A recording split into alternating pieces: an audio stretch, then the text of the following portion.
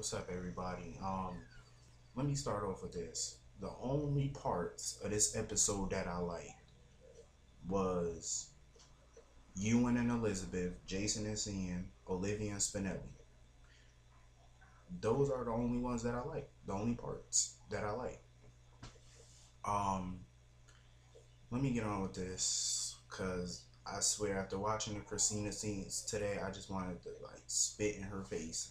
That's how pissed I felt. Um, Christina, I was so happy when Alexis told Christina to stop acting like a spoiled brat. Cause I always think the same thing when I see this Christina. I think of a spoiled kid. I'm like, this girl who's playing Christina is way too old to be acting that bratty and snotty. She's way too old for that.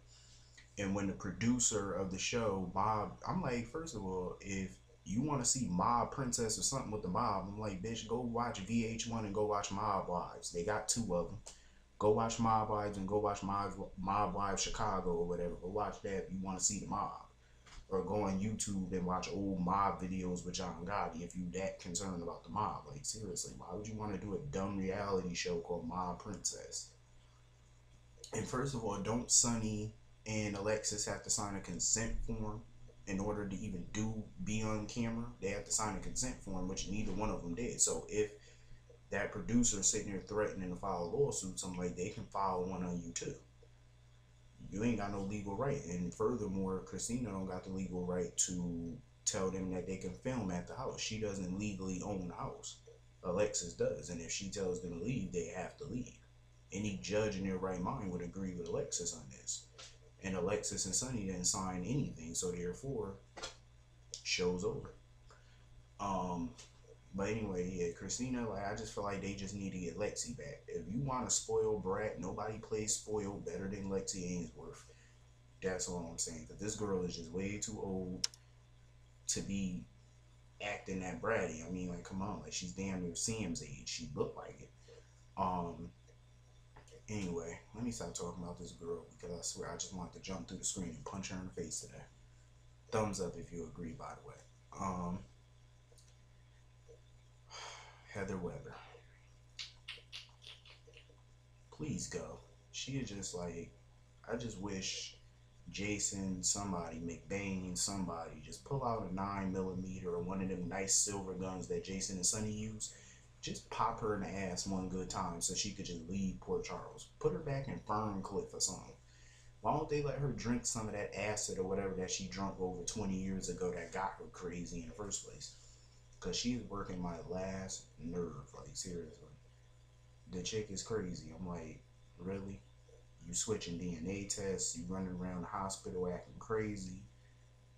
And I swear I'm so sick of these hospitals. I'm like, why don't y'all get tighter security?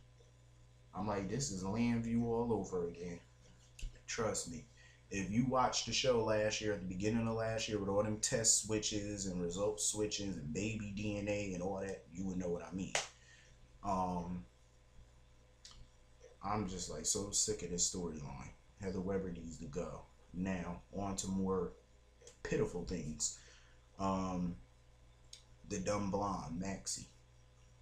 I just want to smack her too. I'm like, what is wrong with the young girls on this show? Like, what is wrong with y'all? Y'all that ditzy? I'm like, Maxie, don't nobody care about your storyline no more. I think that if um the girl who played the other Maxie, Kirsten Storms, I really think if she was up here playing this role, I think I might like it a little bit more because she was different. She had more sass and stuff like that. That's what I like about her. I'm used to her playing the role. But this Maxie, I'm just sick of it. I'm like, get over it. Matt, in my opinion, should have did this sooner. But I'm glad that he stepped up. And apparently he got 5 years in prison. But that's kind of, excuse me, that's kind of the same sentence Michael got 2 years ago when he killed Claudia. Well, almost. They gave him 2 years parole, but I don't think Matt got parole. I think Matt got the full 5 years. So I'm happy for Matt for stepping up to the plate and just taking the sentence.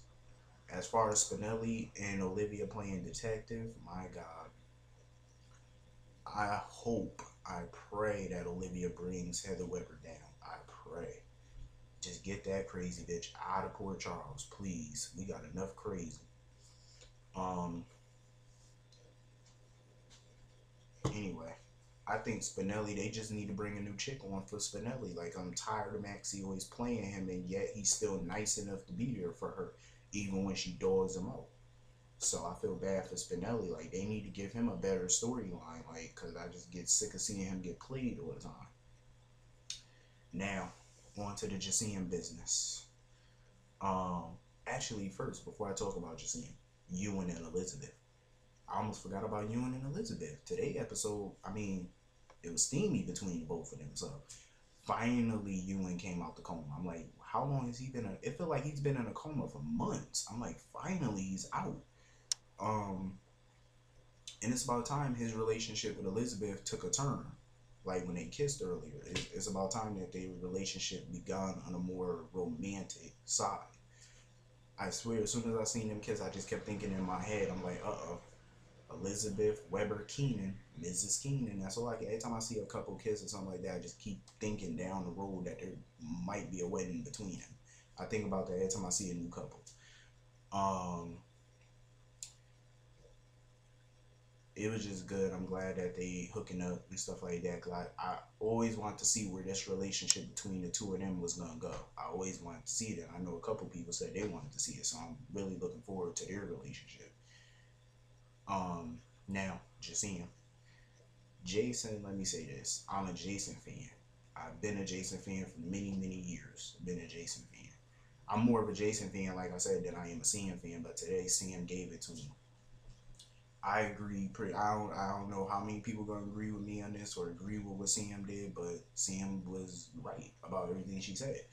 Had Jason not sent those two goons there to beat up McBain, I really believe that all would have been well. She would have her baby with her. There would have been no baby switch, in my opinion. But um, I hate when somebody realize how much they love somebody after, like kind of when it's too late.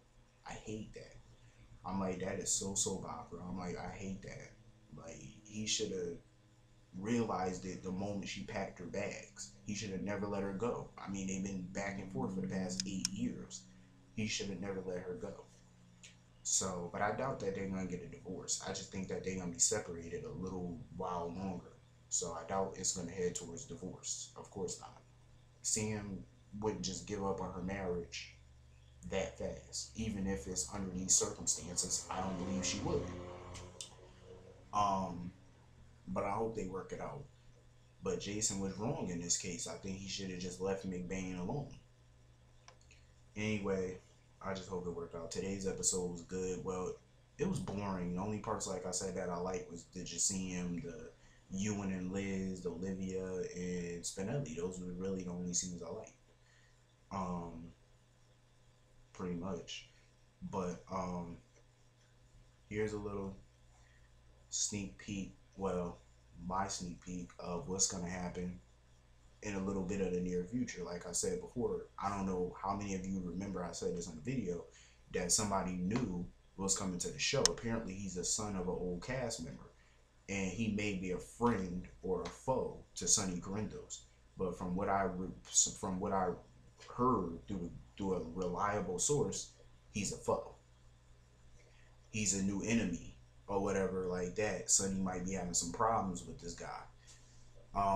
Furthermore, somebody told me Michael Easton said John McBain did an interview recently, and he said that this whole thing with the baby switch and stuff like that is coming to a head in July. And I've just read that it's been confirmed that John is going back to Landview to check on Natalie and Liam. And when he gets there, he's going to notice something different about Taya's baby. So be on the lookout for that. So I just can't wait because a lot of things are about to unfold this summer. Because the summer is always when General Hospital and soaps get juicy. That's during the summer. That's when their best storylines come out. Hopefully their best. So I can't wait for that. The summer for me is always the fun time to watch the soaps because that's when all the good storylines start to come out and some things start to unravel. That's like summer sweeps for me. Because that's when some things start to unravel. That's when new storylines start to pop up.